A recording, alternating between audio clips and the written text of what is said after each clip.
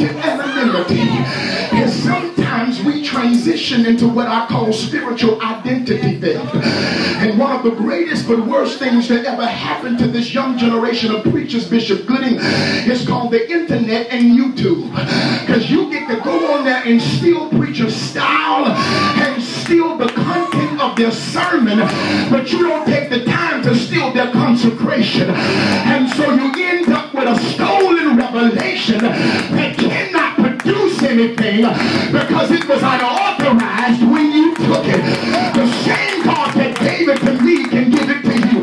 God is no respecter of what happened to the day when we put books on the floor and put our face in it and stayed up all night and your wife told you to come to bed and you said, I can't stop yet. God's still talking to me. What happened when we used to shut in and pray and lay on our face and don't move until God speaks? Help me to stay focused, Lord. But we've gotten so caught up in trying to be like everybody else until we end up stealing styles and sounding stupid, because can't nobody say get ready like James. Can't nobody say what the other preacher says but the other preacher, because you don't know what the preacher went through to say what he's saying. And when you do it, you are an identity thief. I got to help you for a minute. There's a story of a dog.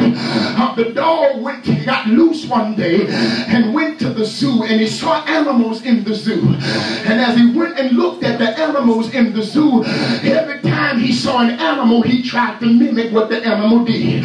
He saw a porcupine had spikes, so what he did was took his paws, put spit on it, and he began to raise his hair up like a porcupine. He left that cage and then found the pig. Although the pig smelled foul, he noticed a distinct sound the pig made was oink, and he had a squiggly tail. So what he did was he took his paws and he wrapped his tail around until it came in the shape of a curly fry. He went to the next cage and saw a duck. He noticed the webbed feet and the big beak on the duck, but he liked the way the duck said quack. And so now he's walking with his hair stacked up, with his tail curled up, and instead of barking, he's saying quack. He leaves that particular cage now and he goes where the other dogs are, and he looks at the dogs barking, but he's quacking with spikes and a squiggly tail. A couple comes up, looks at the dog and don't understand the breed of the dog, looks at the zookeeper and say, what kind of dog is this?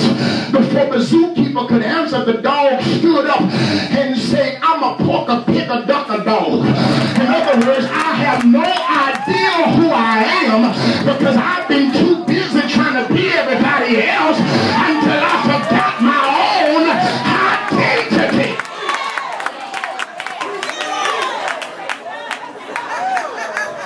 We've got to come back to the place where we let God define who we are. And we're not defined by the shoes we wear on our feet. We're not defined by the shoes on our back of the cars that we drive. Some preachers are guilty of wearing $500 gators and don't have 50 cents worth of education. Before you go get a briefcase and a business card and a big car, you need to get to know the big God that you preach about. And sometimes that doesn't come from seminary. Sometimes it comes from getting a personal relationship with God. Lest I hold you long, in this textual tapestry of truth, we find Jesus through the submissive act of obedience about to find out firsthand how important defining moments are. He's about to be subjected to a spiritual test that brings him to a processing period that will ultimately catapult him to the next place of his ministry. Now, it's a defining moment that theologians call the wilderness experience. It's called the wilderness experience because he's the second Adam, and he has to willfully go through the wilderness because he has to take back what the first Adam gave up. And